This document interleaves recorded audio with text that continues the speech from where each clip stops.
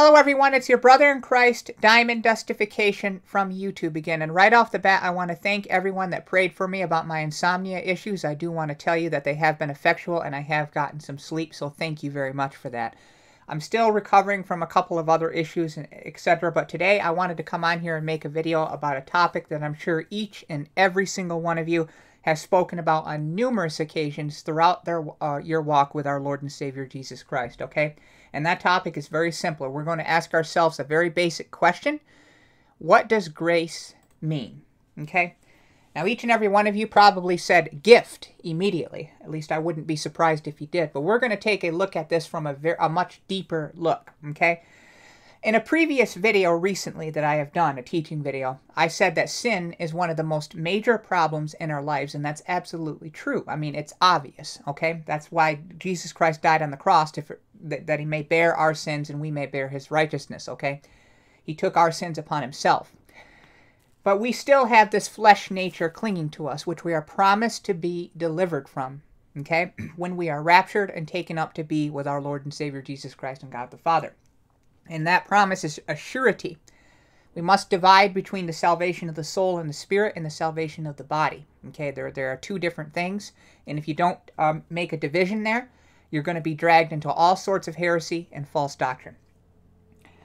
However, a lack of understanding the grace of God is likewise just as dangerous, because when people don't understand grace and the deeper nuances there, that's what leads them to fall into heresy, like losing salvation or partial rapture. We got to be ready for the rapture of our own faithfulness, okay? Now, there are many verses in the Bible that talk about watching and being prepared. But we have to examine what those mean. First of all, who is it written to? That's the first question we need to ask. Is it talking about individuals that are already in the tribulation that need to watch and be prepared as per Matthew 25, which we've already talked about? Or is it talking about us now in the New Testament in this age of grace, where we want to watch and take heed to ourselves that our faith be genuine?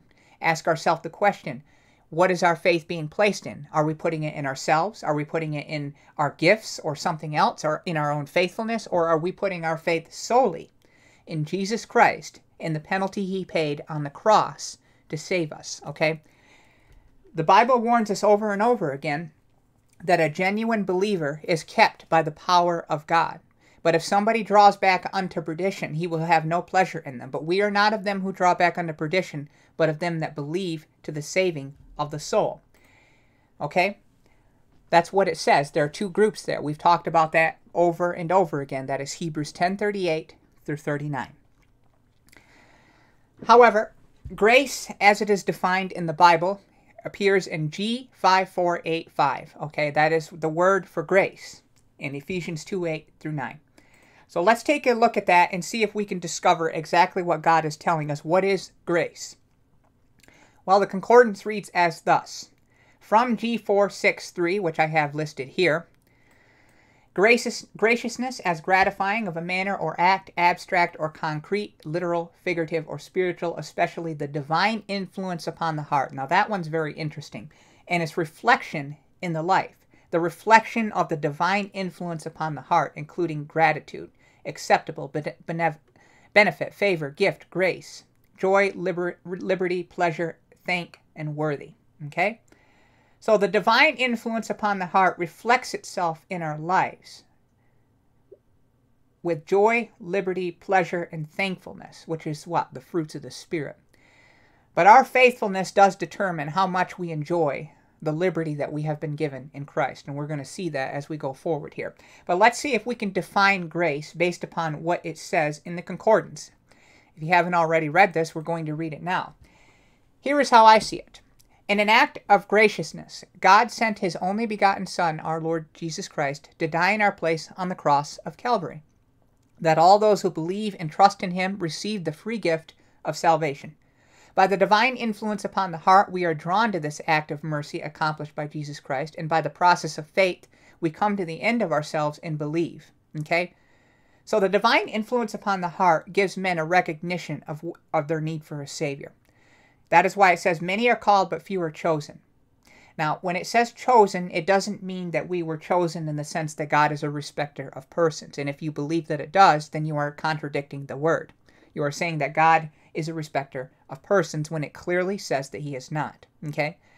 Everybody that goes to hell will be without excuse. They will not be able to say who has resisted his will, as they tried to in Romans 9. That was the point that Paul was making. Everybody that goes to heaven is not going to be able to say that they got there because of something that they did, whether it be before they came to the cross or after.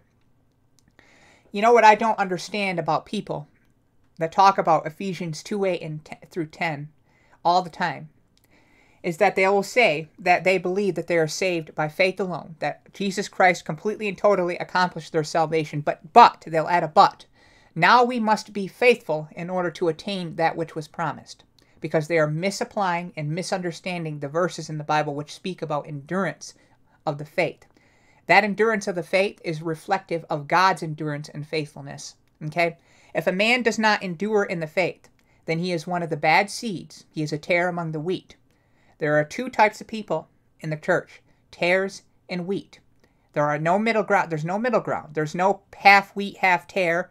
There's no abstract number of sins that you can commit that will separate you from the love of God. There is nothing that can take you out of his hand. The Holy Spirit will be with you how long? Forever. Jesus said it himself. It said, no man may boast in heaven. If you are keeping yourself saved by your own faithfulness, that is a process by which you will be able to boast. Okay? It doesn't matter how you spin it. You will be able to stand before God in heaven and say that Jesus Christ saved me in totality, but by my own faithfulness, I laid hold upon his saving grace and your saving grace and kept it by my own power. That is a boast. If you don't see it, I don't know what to tell you. But we were drawn to Christ and given Christ by the divine influence upon our hearts, made aware of our need for a Savior. Now, some men don't accept that. When they are made aware of their need for a Savior, they do not accept that reality, and that's exactly what we're talking about here. What do they turn to? They turn to the law. They turn to other things. They remove things from the gospel. Okay? They create their own God and their own Jesus. That is the problem here. But we that have truly believed and trusted in the gospel, in what Jesus Christ accomplished, we are made acceptable in the beloved and gifted with eternal life and worthiness thereof in Christ Jesus. Therefore, the joy, the liberty, the pleasures, and thankfulness that accompanies this salvation are ours for the taking, in spite of the troubles we are promised to face. And that is the definition of grace as I see it. Okay? Every single one of us is told that we will endure much trouble in this life. We will also endure chastening in this life, because the sin nature is still with us in the flesh. Even though we have been circumcised from it, it is constantly rebelling against the Spirit, and the Spirit is waging war against the flesh.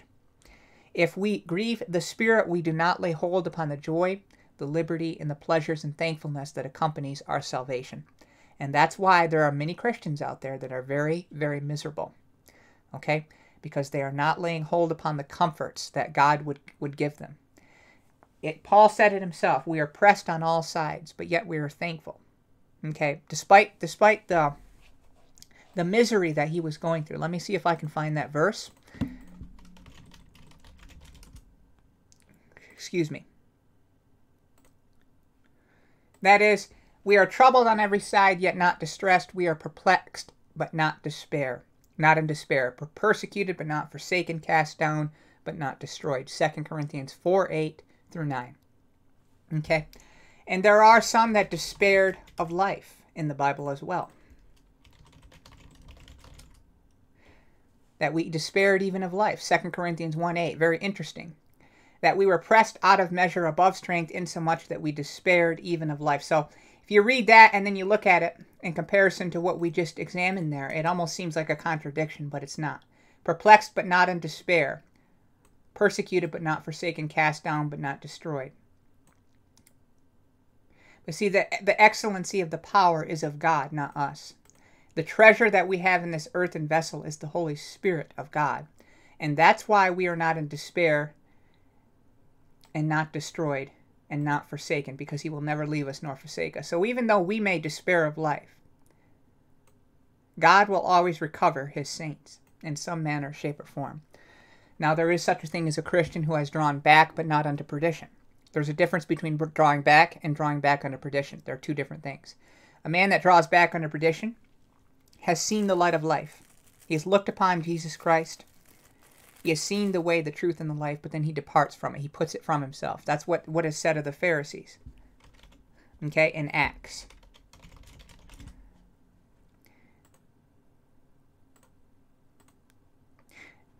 Seeing as you put it from you, and judge yourselves unworthy of everlasting life, lo, we turn to the Gentiles. Okay? It was necessary that the word of God should first have been spoken to you. Who did he come for? The Jews. But then, lo, he turned to the Gentiles. So your faithfulness is not going to determine whether or not you're going to be saved. Your race in this world is not going to determine your salvation. And if you are saying that it will, then what you're saying is that it is not a gift, but a prize. People run a race for a prize. They do not run a race for a gift. If you want to apprehend the things that Jesus Christ would give you, the liberty, the joy, and the pleasures and thankfulness that accompany your salvation, if you want to apprehend the knowledge so that you might teach others, if you want to be raised up as an instrument of God, then you have to yield in obedience and apprehend that for which you have been called. Now, you've been called unto salvation, but you've also been called to obedience. You can't deny that. There's no denying it. We have not been called to live a life of sin, debauchery, or otherwise. And if we do, we're going to be chastised severely. So let's keep going here and prove the point. But unto every one of us is given grace according to the measure of the gift of Christ. Okay? So in other words, the gifts that we have been given of grace, not salvation here, but the gifts of Christ, is according to the measure of God. For I say, through the grace given unto me, to every man that is among you, not to think of himself more highly than he ought to think, but to think soberly, according as God hath dealt to every man the measure of faith. We are all different. For as we have many members in one body, and all members have not the same office, so we, being many, are one in the body in Christ, and every one members one of another. Romans 12:3-5. 1 Corinthians 4:7. For who maketh thee to differ from another? And what hast thou that thou didst not receive? Now if thou didst receive it, why dost thou glory as if thou had not received it? There's many Christians out there that seem to elevate themselves because they add their own faithfulness. They add their own prowess, as they see it, to the gifts of God. No, it doesn't matter how unintelligent or intelligent you claim to be or think yourself to be.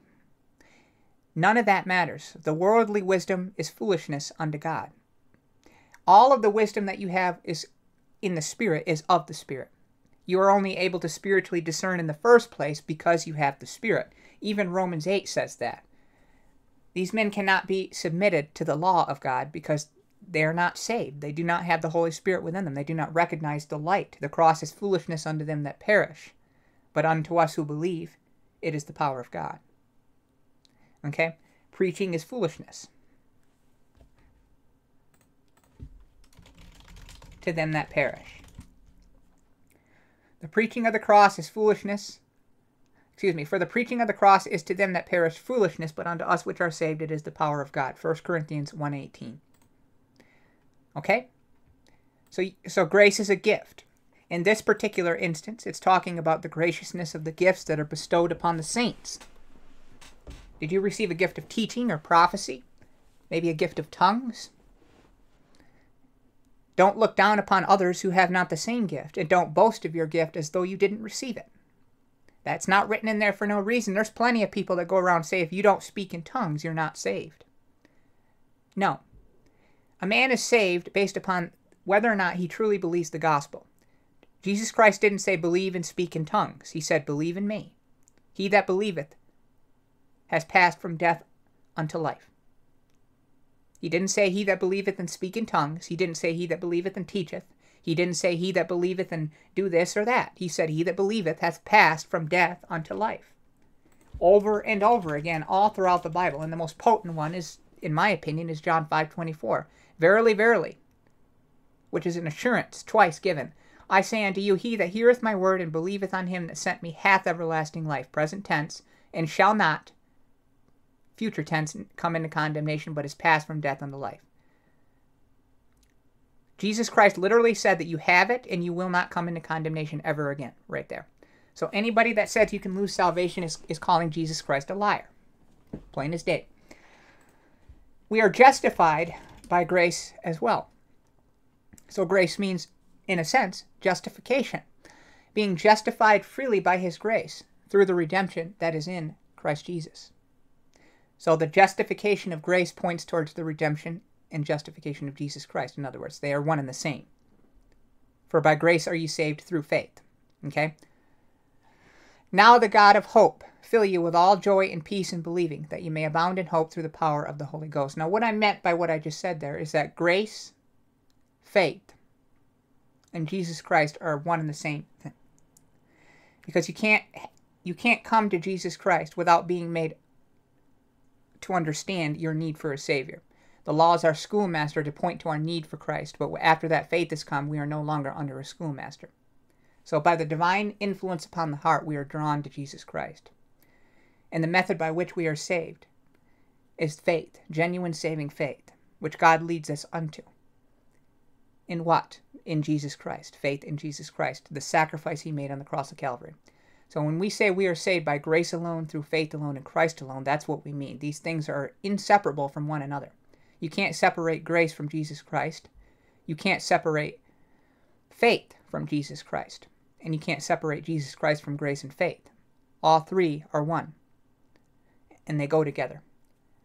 Without the grace of God, Jesus Christ wouldn't have come. Without faith, we do not attain unto that which we have been given freely. We must accept the gift. And we have it. That is the choice that we make of our free will. Accept it or deny it. And we can deny it in many, many different ways, as I've already talked about, through the law, through elevating ourselves, through just simple denial, choosing the deeds of darkness over that of light, because we do not want to be reproved. We do not want to be made aware of our sin and made to come to a sense to it by the schoolmaster. We deny it there before we ever even learn about Jesus Christ, and we sin willfully. Okay? Hebrews 10, Hebrews 6. Simple as that. Therefore, being justified by faith, we have peace with God through our Lord Jesus Christ, by whom also we have access by faith into this grace wherein we stand. We stand in grace. We stand in Jesus Christ, and rejoice in the hope of the glory of God. Take heed lest ye fall. There are many verses that say that. What do you stand in? Well, grace. What would it mean to fall? Well, walk out of grace. Go to the law. Go to something else other than Jesus Christ. Anything. That would mean to fall. But nevertheless, the foundation of God standeth sure, the Lord knoweth them that are his. Therefore it is of faith that it might be by grace, to the end the promise might be sure to all the seed, not to that only which is of the law, but to that also which is of the faith of Abraham, who is the father of us all. There is neither Jew nor Greek in the body of Christ. The promise is sure to all the seed. It doesn't say the promise might be to all the seed, it is sure. The promise is sure. What promise? What have you been promised? Eternal life.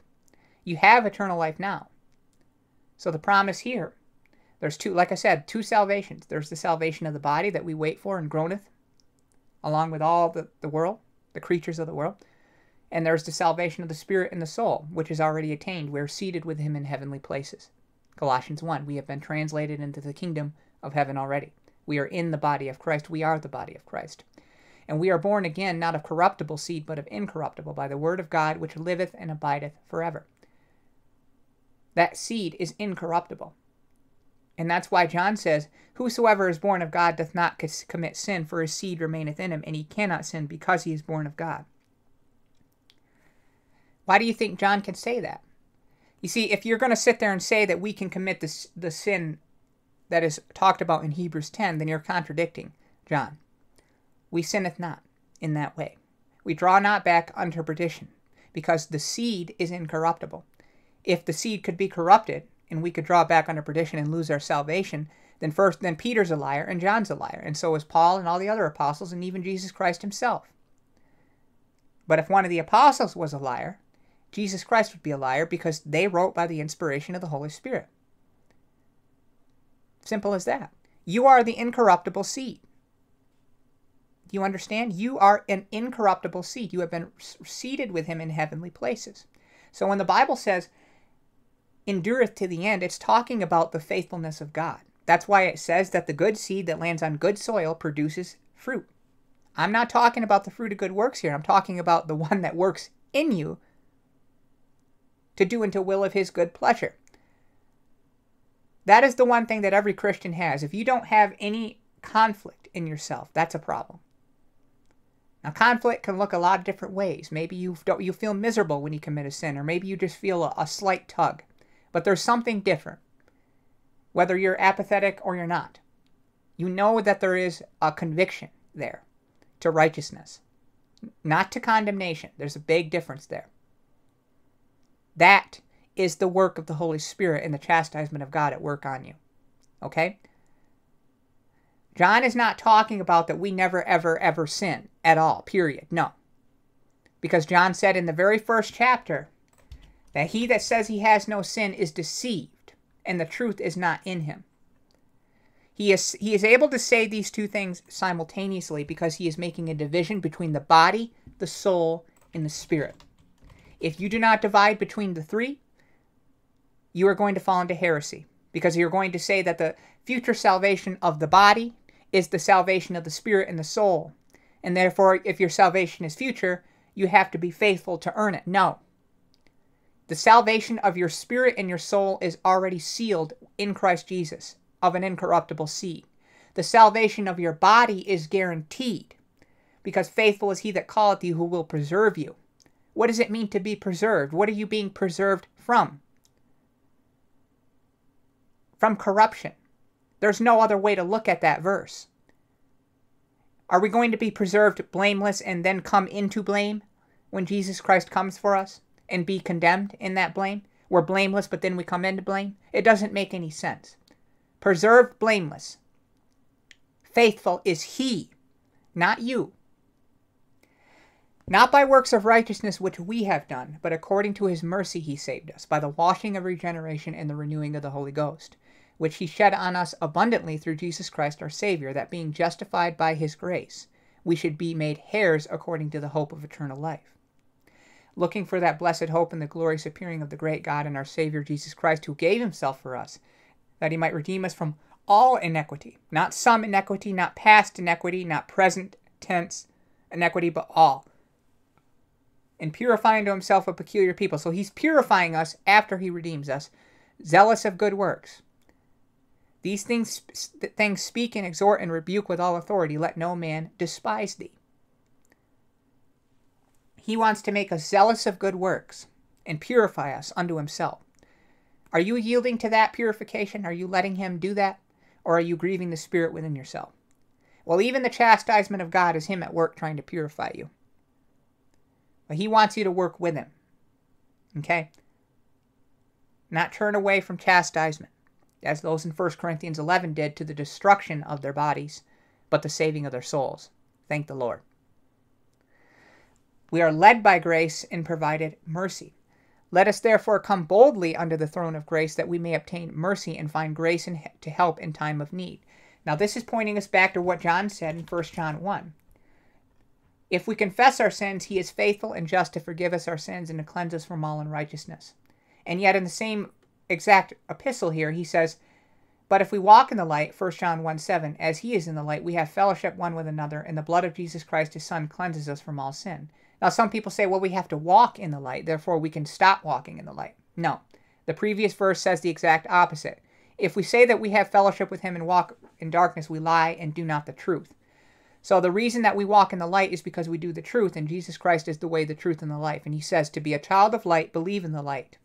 Okay, I show that all the time here. Okay? While ye have the light, believe in the light, that ye may be children of light. These things spake Jesus, and departed, and did hide himself from them. John 12:36. Walking in the light is a passive reality. If you are in the light, it is because you are genuinely saved and do the truth. If you walk in darkness, you are not saved, and you are producing the fruits of darkness, because your father is the devil. Simple as that. We have been cleansed from all of our sins, and yet we are told to confess our sins at the same time. There's a difference between repentance from unbelief to belief and a confession of sin. We confess our sins, that we find that we be not judged. Okay? And I'm not talking about judgment unto condemnation. The exact opposite. For if we judge ourselves, we should not be judged. But when we are judged, we are chastened to the Lord, that we should not be condemned with the world. That's the difference between repentance and confession. Okay? Teaching us that denying ungodliness and worldly lust, we should live soberly, righteously, and godly in this present world. For the grace of God bringeth salvation. That bringeth salvation hath appeared to all men. Okay? Therefore, as ye abound in everything, in faith, in utterance, in knowledge, and in all diligence, and in your love to us, see that you abound in this grace also. And beside this, giving all diligence, add to your faith virtue, and to virtue knowledge, and to knowledge temperance, and to temperance patience, and patience godliness, and to godliness brotherly kindness, and to brotherly kindness charity. Absolutely. Yield to the Holy Spirit, go on into perfection, and add to these things. Now, there's two types of perfection. Okay? Excuse me. Now here is in Philippians 3:15 we are shown this. Let us therefore as many as be perfect be thus minded, and if anything ye be otherwise minded, God shall reveal even this unto you. Now perfect is G5046 in the concordance, which says complete. In various applications of labor, growth, mental, and moral character. Of a full age, completeness, man perfect. And the previous verse is talking about his pressing towards the mark of the high calling of God. And if you continue to go up to verse 3:12, you get this.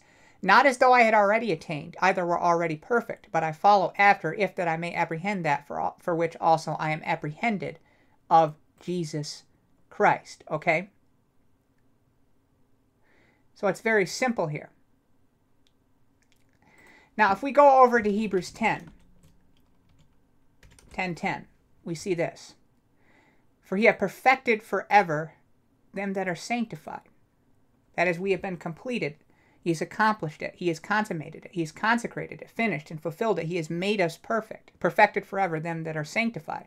And we are sanctified by the offering of the body of Jesus Christ once and for all. But let us return to Philippians 2.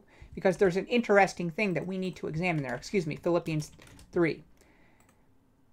He runs, okay, because he does not count himself as already perfect in this sense. So in other words, what Paul is saying here is he runs with a tenacity, as though he had not already been perfected. But he wants to apprehend something, that for which also he is apprehended of Jesus Christ. So Jesus Christ has apprehended Paul. That means that Jesus Christ has put his Holy Spirit in him. He has bought and paid for him. And Paul knows that he has been apprehended. But he does not count himself to have apprehended the high calling of God in Christ Jesus, the mark and the prize. Okay? And then he tells everybody that is mature to walk in this same fashion. Okay? And then he says at the end, who shall change our vile body that it may be fashioned like unto his glorious body, according to the working whereby he is able even to subdue all things unto himself. Okay? He doesn't count himself as perfect in the body. But he does count himself as perfect in the spirit, in the soul. And he presses towards the mark of his ministry that has been granted unto him. And he tells all others to be perfect in this way, to go on into maturity, and to add to their faith these things.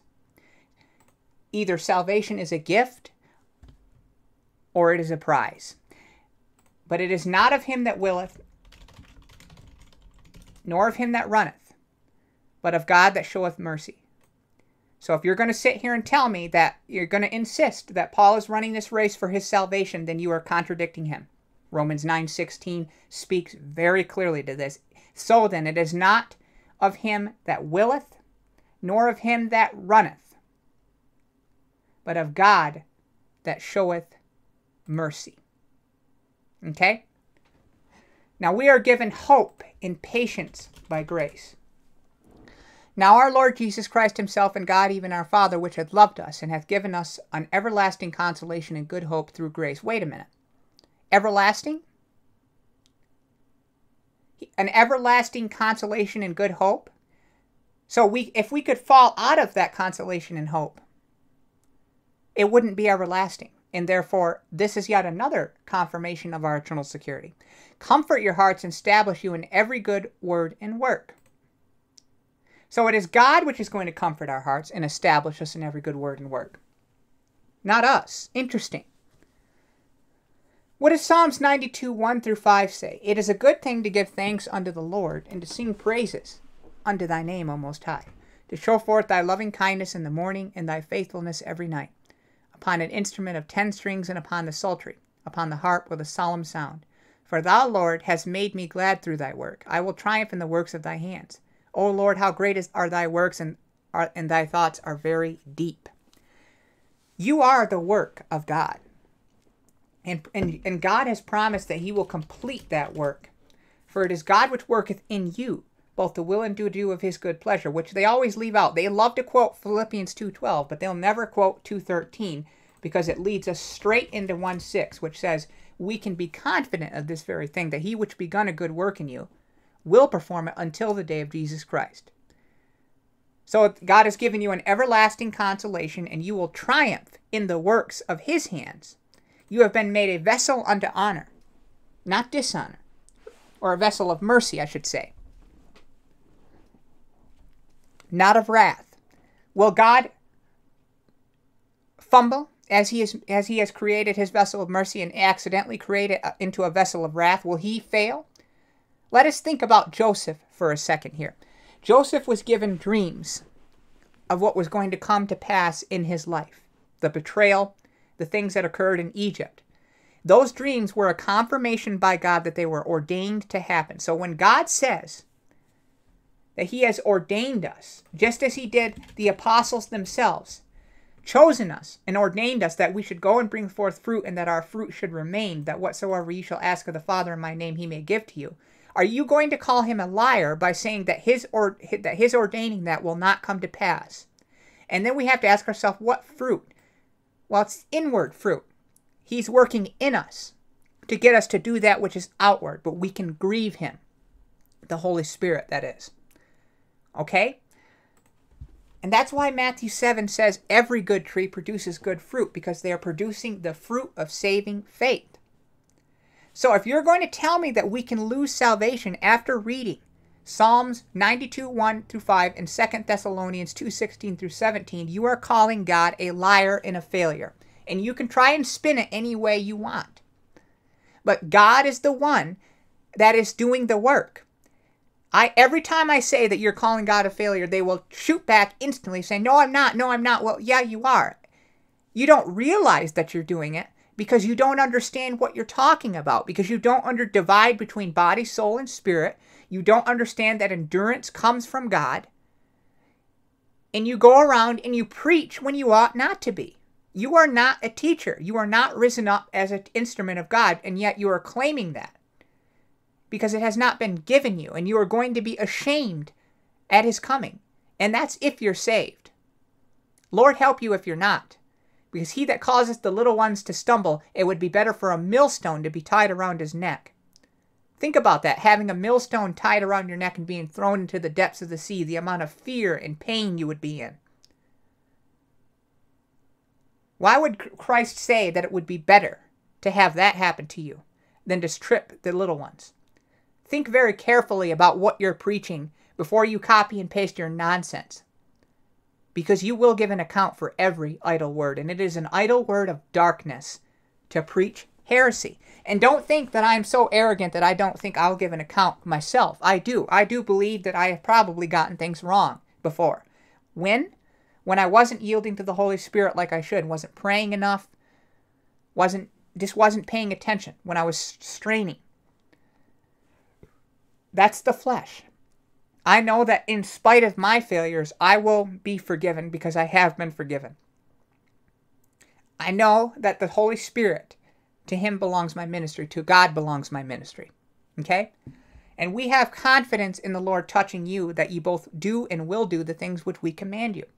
And the Lord direct your hearts into the love of God and into the patient waiting for Christ. So you're going to sit here and tell me that I can depart from the love of God based upon your misinterpretation of Jude, okay, which is talking about saving people with fear.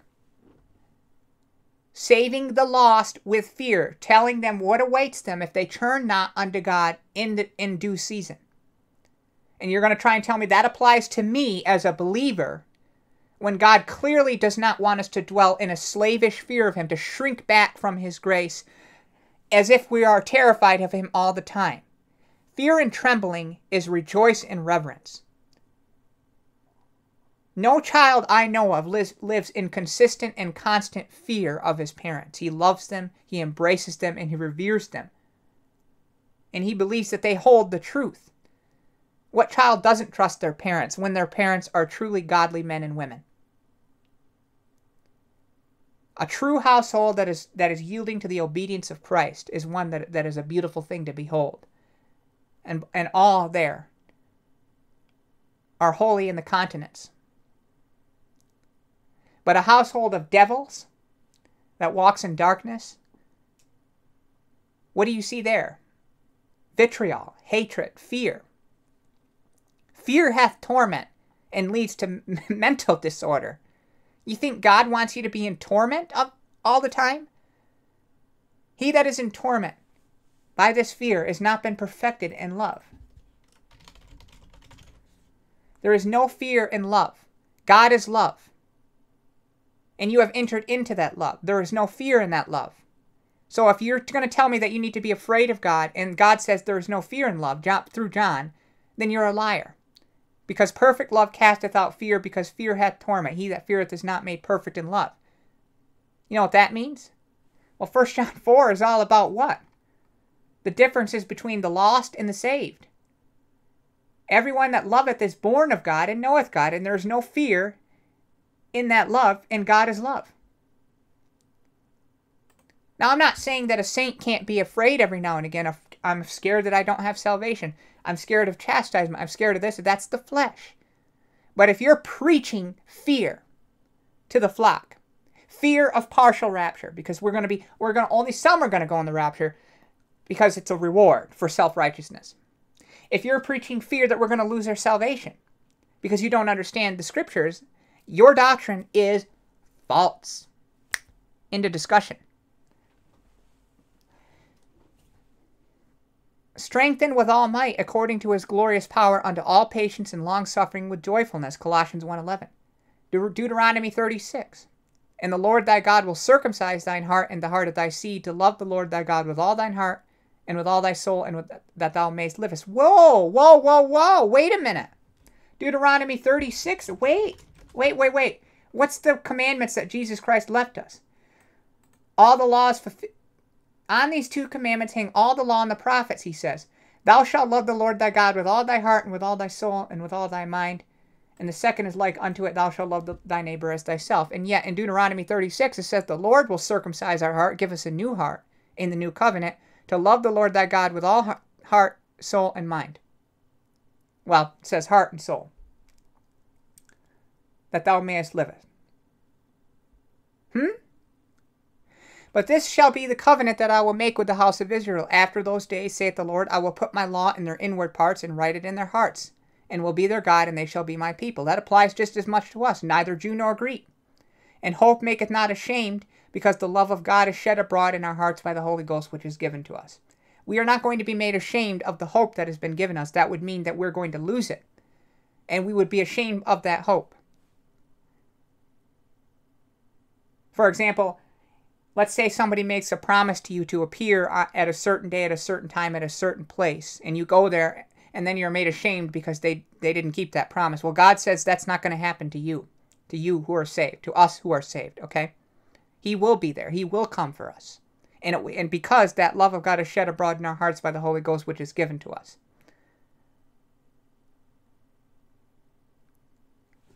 It's also pointing us straight towards Deuteronomy 36.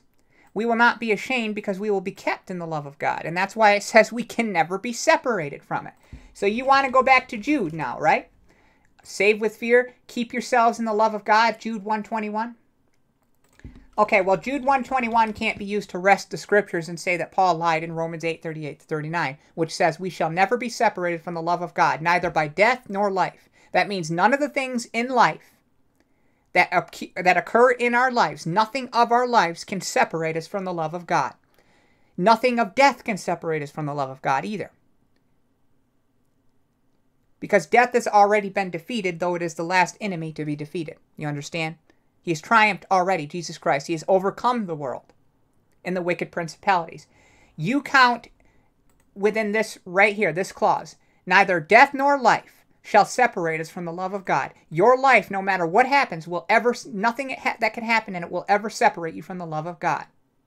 Nothing that is present, that exists in reality. No power in existence, nor nothing that shall come. Nothing that is high, nothing that is above, or any other creature for that matter, shall be able to separate you from the love of God. And if you have the love of God, you are born again.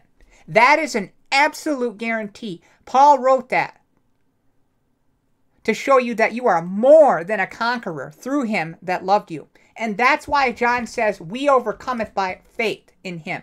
But he that believeth that Jesus is the Son of God. And then you got these people going around saying we can lose salvation. Liar. We can be blotted out of the book of life. Liar. What does it say? Who keeps the word? Revelations, the end chapter of Revelation speaks about a man that doesn't, any man changes the word of God. What is the definition of a person that keeps the word? Well, according to the differences between the seed, it is the seed that lands on good soil, that has the root and bears the root. Or rather, that is the root of Jesus Christ. I am the root and the offspring of David. Liars. Let patience have her perfect work, that you may be perfect and entire, wanting nothing. Yield to the Holy Spirit. Okay? That you may, in various applications of labor and growth and mental and moral character, grow into completeness and maturity in God. Strain towards the goal, which we've already talked about here. For many walk. Let's continue on after Paul spoke about the race here. Brethren, be followers together of me, and mark them which walk, so as ye have us for an example. For many walk, of whom I have told you often, and now tell you even weeping, that they are enemies of the cross of Christ, whose end is destruction, whose God is their belly, and whose glory is in their shame, who mind earthly things. Ephesians 2:2, wherein in times past ye walked, according to the course of this world, according to the prince of the power of the air, the spirit that now worketh in the children of disobedience. You're going to sit there and try and tell me that the children of disobedience are saved Christians that are disobeying, that are walking in sin and struggling? No. In time past ye walked, past tense. The reason Paul can say that is because we have been circumcised from our sinful flesh by Jesus Christ, putting off the body of the sins of the flesh by the circumcision of Christ. You can't go back into your flesh in that sense. They're resting the scriptures by going to Galatians 5, which is talking about a mature walk, and trying to say that it's talking about the separation walk. The separation walk means that you have been separated from your flesh. You are no longer are occupied by the spirit of Antichrist, by the prince of the power of the air, among whom also we all had our conversation in times past in the lust of our flesh, fulfilling the desires of the flesh and of the mind, and were by nature the children of wrath, even as others. But we became what? A new creature in Christ. But God, who is rich in mercy for his great love wherewith he loved us, and we will not be ashamed of that love, even when we were dead in sin, he made us alive, quickened us together with Christ. By faith are ye saved. We are been reanimated, born again. By faith, by grace, are you saved. Okay? By grace are you saved. Hello? You are not a child of disobedience. You're going to sit there and try and tell me Philippians 3:18 means we can lose our salvation? No. Against whom do you sport yourselves? Against whom make ye a wide mouth and draw out the tongue? Are ye not the children of transgression, a seed of falsehood? Because we are born again, not of corruptible seed, but of incorruptible, by what? The word of God, which liveth and abideth forever. The word of God liveth and abideth forever. And ye are the body of Christ, and Jesus Christ is the word. He is the one that abides. He is the one that is faithful. He is the one that endureth. So when he tells you, if you endure, he's making a statement. The field is the world, the good seed are the children of the kingdom, but the tares are the children of the wicked one. The enemy that sowed them is the devil, the harvest is the end of the world, and the reapers are the angels. The tares will not endure. The children of the kingdom will. But these individuals, these children of disobedience, they are of their father the devil, and the lust of their father they will do. He was a murderer from the beginning, and abode not in the truth, because there is no truth in him. When he speaketh a lie, he speaketh of his own, for he is a liar and the father of it. John 8:44. Simple as that. Eternal security is proved all throughout this video. I could in this right here, and we're going to be talking about Matthew 18 again in the future, even though I've already spoken about that. But let's keep going here. Grace is a gift and unmerited favor, in whom also ye also trusted after that ye heard the word of truth, the gospel of your salvation, in whom also after that ye believed, you were sealed with that Holy Spirit of promise, which is the earnest of our inheritance until the redemption of the purchased possession unto the praise of his glory. That right there, those two verses are a direct application of how you get saved. It is a step-by-step guide. Ye trusted after that ye heard the word of truth, the gospel of your salvation, in whom also after that you believed, you were sealed. So after you trusted and believed, because of the hearing of the truth, you were sealed with that Holy Spirit of promise, which is the guarantee, earnest, of your inheritance until the redemption of the purchased possession, unto the praise of his glory. And the reasons Ephesians 4:30 says you have been sealed unto the day of redemption is because the day of redemption of your body, your glorification, the purchased possession. Very simple. Your spirit and your soul has been redeemed. Blessed be the God and Father of our Lord Jesus Christ, who hath blessed us all with spiritual blessings in heavenly places in Christ. For God so loved the world that he gave his only begotten Son, that whosoever believeth in him should not perish but have everlasting life. For God sent not his Son into the world to condemn the world, but that the world through him might be saved. Every single one of us was shapen in iniquity. Psalms 51:5. Behold, I was shapen in iniquity, and in sin did my mother conceive me. But God commendeth his love toward us. Romans 5:8-11. In that while we were yet sinners, Christ died for us. Much more than being now justified by his blood, we shall be saved from wrath through him. Will be. Remember that the word shall means guarantee. For if when we were enemies we were reconciled to God by the death of his Son, much more being reconciled we shall be saved by his life. So if when we were in so much darkness God saved us anyway, in spite of ourselves, how dare we, any of us, say that he will fail to reconcile us by his life? That is the life of Christ, which you have. And not only so, but we also joy in God through our Lord Jesus Christ, by whom we have now received the atonement. You want to tell me that this is talking about we haven't received the atonement? Yes, we have. Yes, we have. Received it. Given. Laid hold upon. We lay hold upon Christ for maturity. We are sealed unto the day of redemption, of the glorification of our bodies, but yet our spirit and our soul is of an incorruptible seed. The divine influence upon the heart, accepted and preserved in the beloved Jesus Christ, or beloved. There is none that understandeth, there is none that seeketh after God. The Lord looked down from heaven upon the children of men to see if there were any that did understand and seek God. Ezekiel 36:26-27. A new heart also will I give you, and a new spirit will I put within you. And I will take away the stony heart out of your flesh, and I will give you a heart of flesh. And I will put my spirit within you, and cause you to walk in my statutes, and you shall keep my judgments and do them. Because you are elect according to the foreknowledge of God the Father, 1 Peter 1:2, through the sanctification of the Spirit unto obedience, and sprinkling of the blood of Jesus Christ. The obedience of what? The gospel. Because that's what gives us the blood. We are saved through the blood, which is clearly said in Romans 5:9. Okay? Justified by what? His blood. By his sacrifice. By what he did on the cross. Okay? Grace unto you and peace be multiplied. Matthew 22:14 and Ephesians 1:4-5. For many are called, but few are chosen, according as he hath chosen us in him before the foundation of the world, that we should be holy and without blame before him in love. So we were chosen to be holy and without blame before him.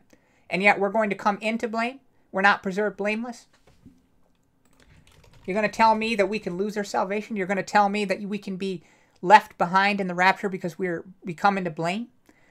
Even though we have been predestinated unto the adoption of children by Jesus Christ himself, according to the good pleasure of his will? Jesus Christ to himself. Jude, the servant of Jesus Christ and brother of James, to them that are sanctified by God the Father and preserved in Jesus Christ and called. Preserved? In Jesus Christ? So what does it mean when we're preserved blameless? Well, it means we're preserved in Jesus Christ, which points towards what?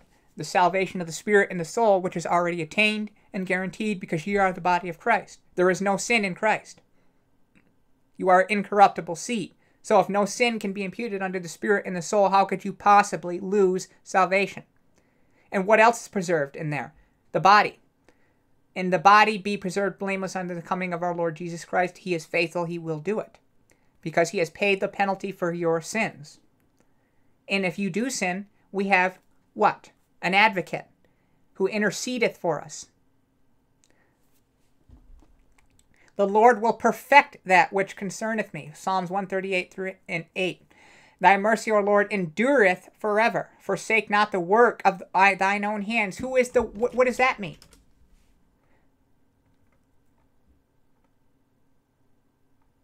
God that showeth mercy.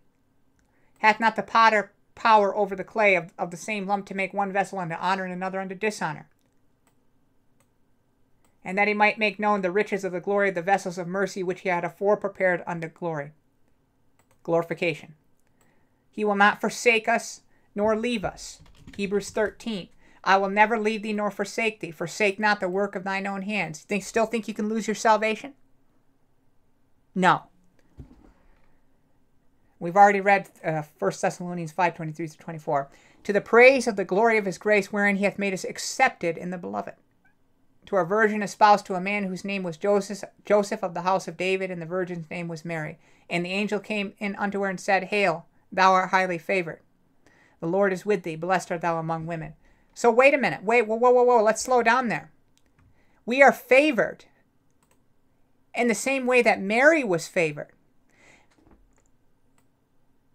You know how we always say that God won't kill his own child? Let me ask you a question. Do you think that Mary could have somehow lost his favor, and if so, Jesus Christ would have killed himself in the womb? I know it's a terrible thing to think about, but consider it. Would he have killed himself in the womb and picked someone else? Or maybe God would have just disintegrated her? Or is it more likely that, chosen in foreknowledge, Mary was endowed with the grace of God just as we are in a way, and kept by his favor? The favor that Mary received connects to G5485, which goes straight back to what? By grace are ye saved.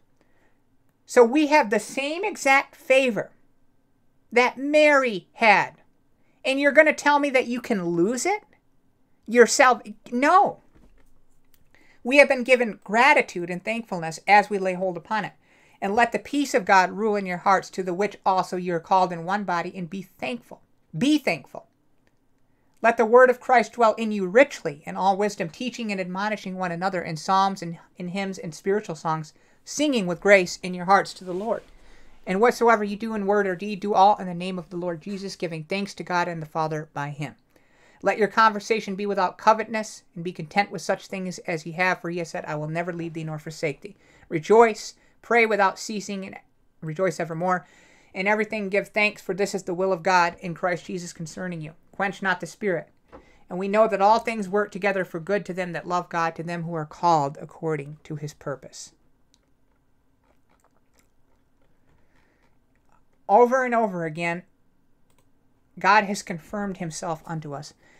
We already know from Deuteronomy that we fulfill the law of love because we have Jesus Christ within us, shedding the love of God abroad by the Holy Spirit given unto us.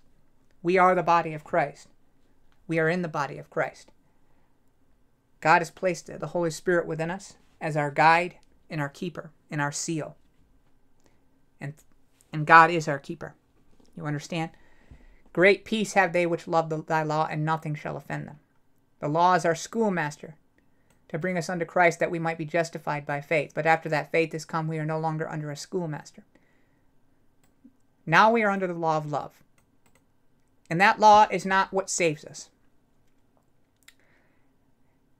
Every single one of us has a love for God, lest we not be believers. If we didn't love God, we couldn't call ourselves believers. But we confuse our love with man's love. We say, oh, I don't feel like I love God. Well, faith isn't a feeling. Faith is not a feeling, it's a decision. You put your faith and trust in Jesus Christ, and then the love of God comes in and sheds itself abroad in your heart. And it's a process. None of us fulfill the law in love and perfection. That's why we're always told to forgive. And the Bible warns us, if we don't forgive, neither shall we be forgiven. Now, is that saying that we're going to lose our salvation? No. But you can't expect God to not chastise you. You can't go to him in confession when you're not willing to forgive your own brothers and sisters. You've offended God by grieving the Spirit. So if you go to him and you confess that and you apologize, but then straight away you go and you take someone by the neck that has offended you, then God is not going to forgive you that. He's going to chastise you. Now, you're forgiven in your salvation sense. But you are judged that ye be not judged. So if you do not judge yourself, if you refuse to judge the self, then ye shall be chastened of the Lord. Okay? If you love me, keep my commandments, and I will pray the Father, and he shall give you another comforter, that he may abide with you forever. The Comforter has come into us to help guide us into the keeping of the commandments of love. And he is going to be with us how long? Is for a little while, until we sin too much, until we grieve him out of us, until we overcome the grace of God? No, forever. Forever means forever. It's right there in front of your face. G165, from the same as G104, an age. Okay, course, eternal, forever. G1519, throughout, till the end. So after forever, then you can talk about how you lose the Holy Spirit. And where did I get both of those concordance words? Well, if we go there and we look at the word forever, we see that both show up. Okay, G165 and G1519. Okay? He is able to save us to the uttermost that come unto God by him, seeing he ever liveth to maketh intercession for them. He is making intercession for us, which means that our future sins, he is interceding on our behalf. Anybody that ever tells you, oh, your future sins aren't forgiven, well, Hebrews 7:24-25 disagrees. We want to keep ourselves in the love of God, even though we know that that love is taught and given unto us. Okay, we want to keep ourselves in it by yielding to the Holy Spirit.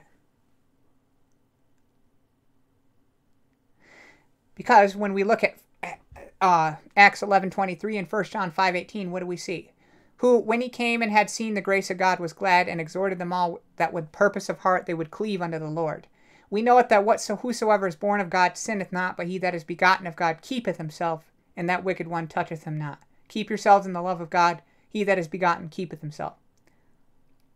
I, the Lord, do keep it. I will water it every moment, lest any hurt it. I will keep it night and day. Fury is not in me, who would set the briars and thorns against me in battle. I would go through them, I would burn them together. Or let him take hold of my strength, that he may make peace with me, and he shall make peace with me. He shall cause them that come out of Jacob to take root. Israel shall blossom and bud, and fill the face of the world with fruit. That applies just as much to you. Whose strength is it? The joy of the Lord is your strength. For the mystery of iniquity doth already work. Only he who now letteth will let until he be taken out of the way. He is not going to let iniquity rule you, to take you back. He is not going to let Satan invade his house and steal his child, or kill it, for that matter, kill you. And God said unto him in a dream, Yea, I know that thou didst this in the integrity of thine heart, for I also withheld thee from sinning against me. Therefore suffered I thee not to touch her. So when people say you can remove yourself from the love of God in blatant contradiction to the word of God, which we've already discussed over and over again, they do not understand the word. Let us hold fast the profession of our faith without wavering, for faithful is he that promised. And I have declared unto them thy name, and will declare it, that the love wherewith thou hast loved me may be in them, and I in them. But Christ is a son over his own house, whose house are we, if we hold fast the confidence in the rejoicing of the hope firm unto the end. And we will, because faithful is he that promised. We're going to look at this verse a little bit more. We will be preserved blameless. We will be kept from falling. And Hebrews 10:35 brings it up again, if we hold fast the confidence. Cast not away, therefore, your confidence, which hath great recompense of reward. Interesting. Is salvation a reward? For ye have need of patience that will be delivered us, that after ye have done the will of God, ye might receive the promise. For yet a little while, and he that shall come will come, and will not tarry. Now the just shall live by faith. But if any man draw back, my soul shall have no pleasure in him. But we are not of them who draw back unto perdition, but of them that believe to the saving of the soul. So the reason that we will hold fast our confidence, and we will hold fast in patience, is because the Lord directs our hearts into patience, because we have believed to the saving of the soul, and therefore we will not draw back under perdition. So if you're going to tell me that Hebrews 3:6 is talking about losing salvation, then you are just manifesting that you have no idea what you're talking about. Let us therefore fear, lest a promise being left us of entering into his rest, any of you should come short of it. Because the word preached did not profit them, not being mixed with faith in them that heard it. The gospel was preached unto us as well as unto them. For he that is entered into his rest, he also has ceased from his own works, as God did from his. Let us labor therefore to enter into that rest, lest any man fall after the same example of unbelief. An evil heart of unbelief can exist within a man that claims to be a believer, and it often does, unfortunately, because they believe that their salvation is based upon the changes that they manifest within themselves, or their supposed changes, but in reality there are none. So your salvation is not dependent upon how good you are outwardly. There's plenty of wolves in sheep's clothing that can put on a good show. It's not about having a good conversation or being faithful. It's about being preserved in Christ Jesus, led into all patience, into all love, which will not shame you or leave you ashamed. You will hold fast the confidence and the rejoicing of the hope firm unto the end, precisely because you are preserved in Jesus Christ, and he is faithful that is promised. He will preserve you blameless. He will keep you from falling. But if that confidence begins to waver and wavers away completely and in totality, and you walk away from the faith, you are manifesting not that you lost your salvation, but that you never had it. On the other hand, if you draw back and you are suffering as a Christian because of so much turmoil that has come upon your life, that doesn't mean you've lost your salvation. It means you're suffering. You will not draw back unto perdition, however, because for the same reason that St. Peter didn't draw back unto perdition, because Jesus Christ was faithful and prayed for him that his faith fail not. And he said with absolute certainty about Peter that in spite of what happened that night, he would be converted from this sin of denial and strengthen his brethren, which he did. And he didn't do that because of himself, but because I have prayed for thee that thy faith fail not. And what did Jesus say? He ever liveth to make intercession for us. And he intercedes on our behalf that our faith fails not. So when you say that you can lose your faith, that the just will not live by their faith, not only are you contradicting the word in numerous applications, but you're calling Jesus a liar. You will hold fast that confidence because you have overcome. And that's why he says you can be sure that whatsoever is born of God overcometh the world. And overcometh is a ongoing, present tense reality. You are overcoming. And yet it is also future tense. You have overcome and you will overcome. You understand? And this is the victory that overcometh the world, even our faith. We have gotten the victory.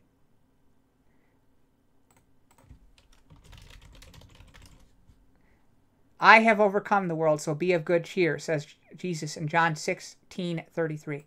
These things I have spoken unto you, that you might have, that in me you might have peace. In the world you shall have tribulation, but be of good cheer. I have overcome the world. Be of good cheer, because I have overcome, and therefore so shall you. For I have prayed for you that your faith fail not. For I am persuaded that neither death nor life, nothing shall be able to separate us from the love of God. And I have declared it unto them thy name, and will declare it, that the love where they have loved me may be in them, and I in them. Blessed be the God, the Father of our Lord Jesus Christ, who has blessed us with all spiritual blessings in heavenly places in Christ. We're already in heavenly places. We have been blessed with all spiritual blessings in heavenly places in Christ. We are in Christ. We are in heaven with him already because we are the body of Christ. We have been chosen in him before the foundation of the world that we should be holy and without blame before him in love, because we have been predestinated unto the adoption of children by Jesus Christ to himself, according to the good pleasure of whose will? His will. For it is not of him nor who runneth, nor of him that willeth, but of him that showeth mercy. To the praise of the glory of his grace, wherein he hath made us accepted in the beloved. We know that the perfection to come is this. For we know in part, and we prophesy in part, but then when that which is perfect is come, then that which is in part shall be done away. Okay?